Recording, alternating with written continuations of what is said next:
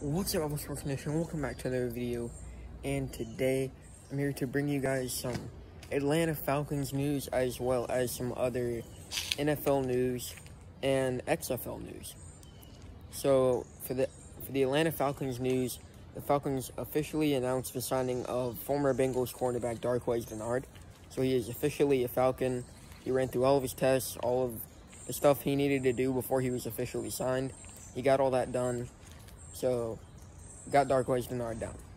And also, we added Foye Oluokun to the reserve list, and also Danny Etling to the reserve / COVID-19 list.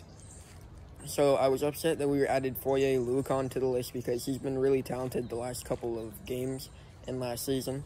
So, hopefully he can get healthy and he can play for us again.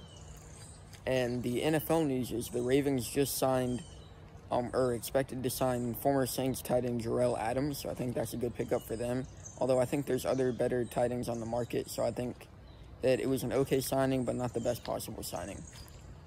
And the XFL news is Dwayne The Rock Johnson has officially bought the XFL for $15 million.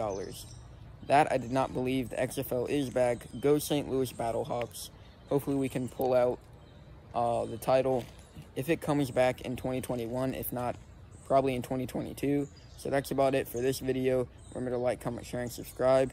Go Battlehawks, go Falcons. Peace out, guys.